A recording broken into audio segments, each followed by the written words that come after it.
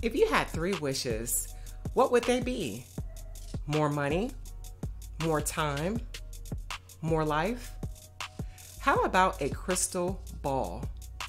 If you wished for a crystal ball, you would have more than 3 wishes and could predict the future. After all, wouldn't a high degree of certainty make your life easier? These contemplations may essentially be fantastical, but a piece of this is formed in reality. If history repeats itself, would we be better off looking for events that occurred in the past and find their modern day equivalent? And since introverts are the most inclined to spend large chunks of time thinking about the future, would such revelations be a boon to their lives? More importantly, wouldn't introverts have a strategic advantage based on their hardwiring?